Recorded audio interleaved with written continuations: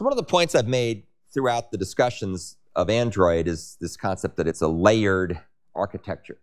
And so what we're going to talk about now, we may not get through the whole thing today, but we'll start it today and we'll finish it on Monday easily, is what is a layered architecture? How is it represented from a more formalized or systematic perspective in terms of a pattern? What are the layers in Android, which some of which you already know? And then maybe more importantly than what the layers are, why are there layers in Android? What's the motivation for doing this? So quickly, what's a layered architecture? You've all seen layers in other places in life, right? Anytime you have a parfait, you might have layers. You go look at the pyramids, there's layers.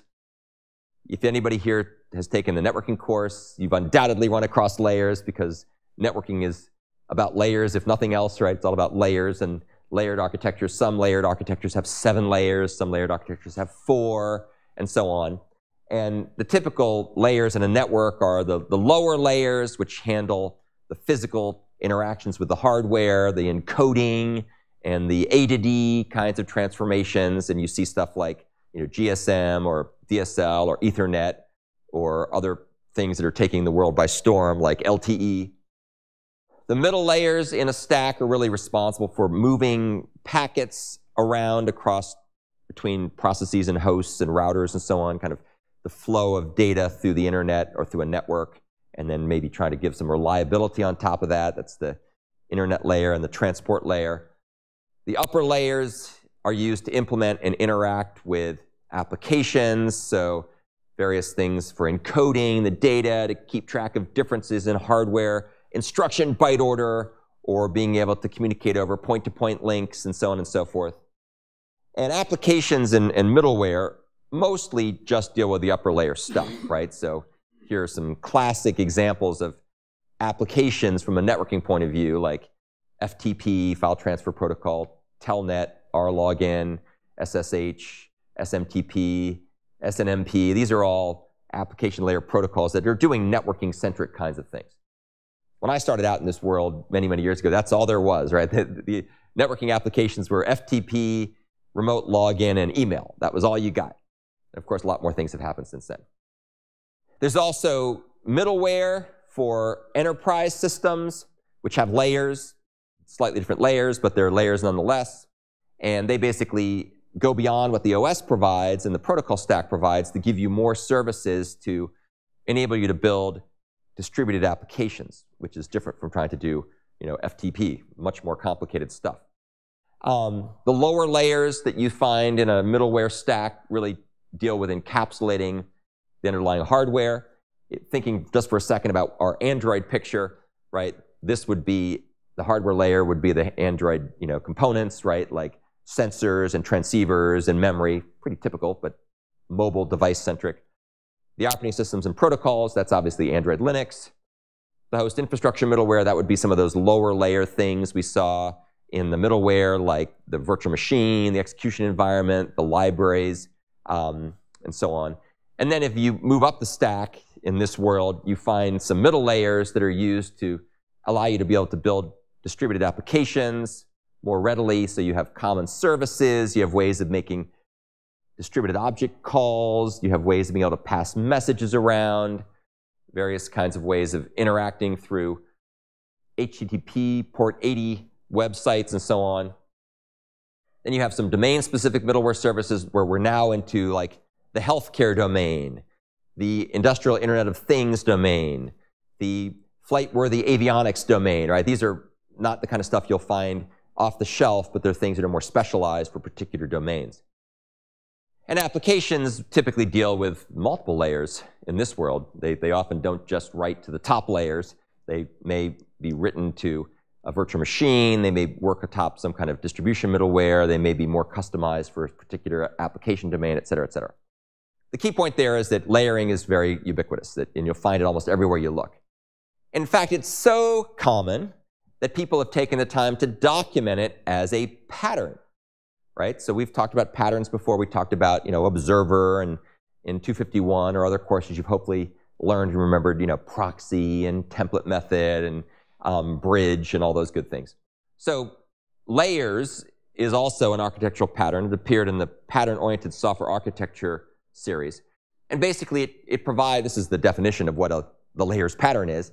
It's a structural organization schema for software systems that will provide a set of predefined subsystems, in other words, it breaks things up into pieces that are typically layered, specifies their responsibilities, in other words, what capabilities they provide, what they expect from things below them, what they provide to things above them. And then there's also rules and guidelines for organizing the relationships between these different roles at different levels of abstraction. And you can read these books or take a look online to find out more about this. Here's typically what a layered architecture looks like. And this should hopefully be recap for most of you, but it's worth understanding because it's so fundamental in our field. So you've got layers, no surprise there. And those layers provide a bunch of functions. And as you can see from the picture here, a higher layer will typically utilize the services or capabilities of a lower layer. So that's what layer A is a lower layer, layer B is a higher layer. And they typically utilize the services by making calls on functions. I'm using the word function here loosely. It could be methods or messages or whatnot. It's functionality bundled together in some relatively abstract way. And you've got interactions from one layer to another only through the functional interfaces, ignoring the details of the layer implementation under the hood. And these layers are then decomposed into subtasks that live at a particular level of abstraction. Now, this is a very obvious concept once you've been exposed to it. And why do we do this stuff, right? Why is this so time-honored? This is one of the most fundamental patterns in the existence of software. And the reason for doing this is to help simplify stuff, development and evolution of software. So the alternative, the anti-pattern that the layers pattern is striving to replace and improve upon is what we often call big balls of mud. And in fact, that is not just my term, that's a term of art. If you go here, you can read about big ball of mud. And back in the day, and sadly in many real systems today, the software is designed as a big ball of mud, right? So it's a spaghetti-laden tangle, a web of gobbledygook where there's it's like a Mobius strip. There's no beginning and no end, and anytime you make a change anywhere, everything breaks, and it's just a horrible mess. And of course, we would prefer, if at all possible, not to have to write this code. There's only one reason why you would ever write code like this. What is it? Caleb.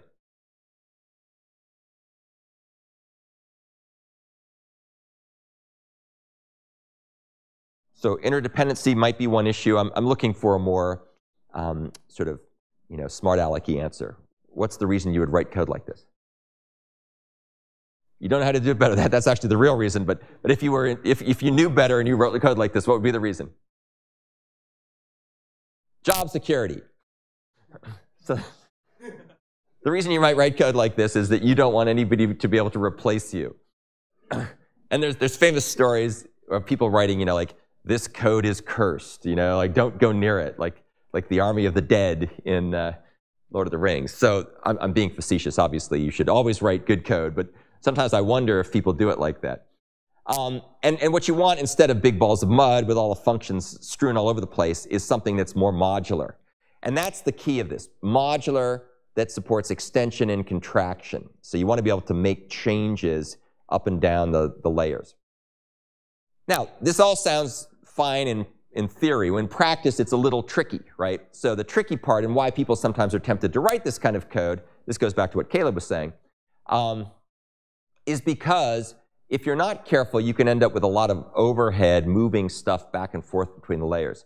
And that's one reason why in layered architectures, you'll often see things like this, where a higher layer can zip over and skip an intermediate layer and talk to the lower layer.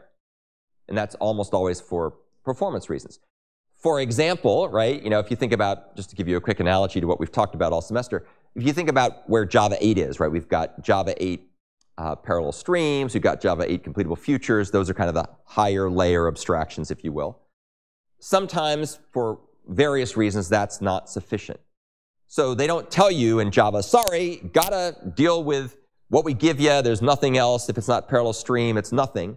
Instead, they have layered architectures. So you can spawn a thread if you need to. You can create fork join tasks and feed them to the common fork join pool if you need to. And sometimes there's a great need for that. Like if you're writing a runtime environment for another VM language like Akka or Scala, then you don't want to use parallel streams. That makes no sense. You want to use the abstractions that are lower level. So there are reasons to get through there, reasons to jump across the layers. And the main thing you want to do often is avoid overhead, and that's the killer especially in concurrent and parallel programs. Context switching, synchronization, data copying. Those are some of the things that motivate our current fixation on reactive programming, for example, to get around some of those problems.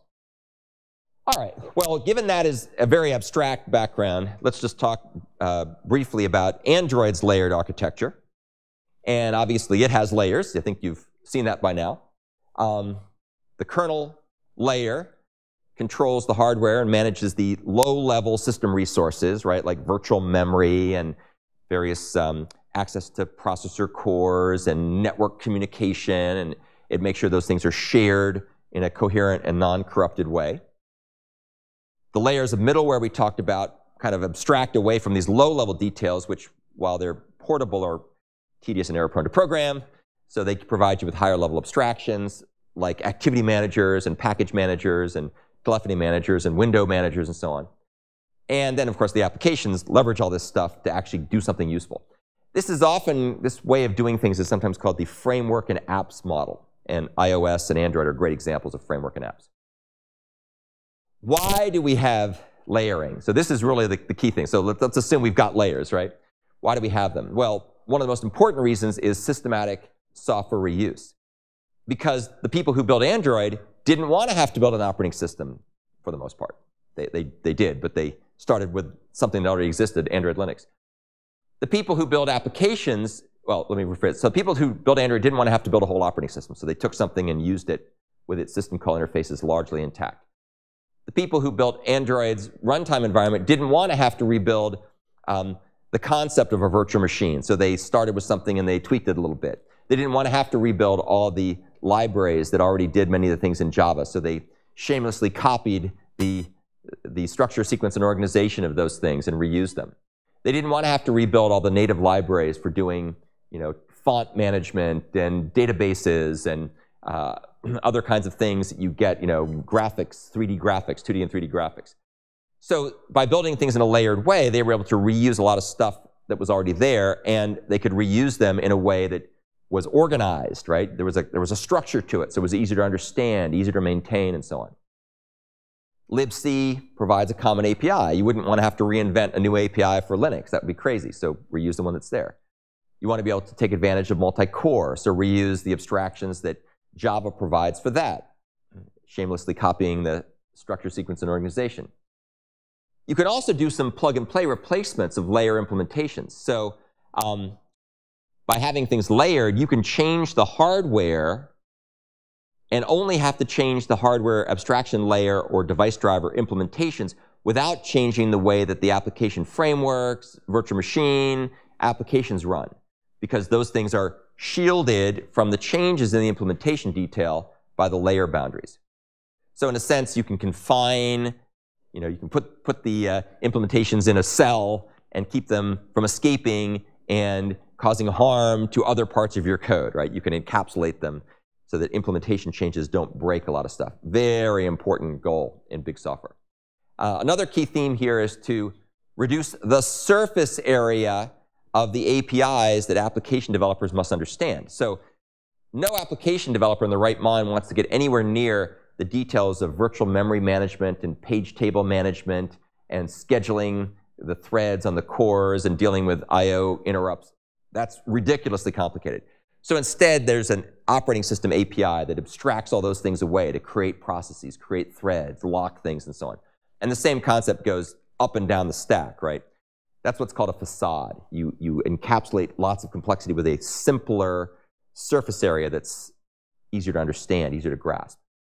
And of course, another reason for using layers is to leverage all these popular protocols, TCP/IP, APIs, Linux System Call API, Java Library Platform API, programming languages like Java, et cetera, All these things can be leveraged, C++ and C where it makes sense.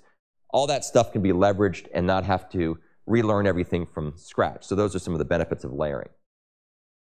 And a lot of this stuff is available in open source form under various licenses. All right, so that was just a quick overview of layered architectures. So make sure you understand the concept, and probably a good idea to have a fairly good understanding of some of the layers, at least in terms of their high-level behavior, because those tend to show up on quizzes.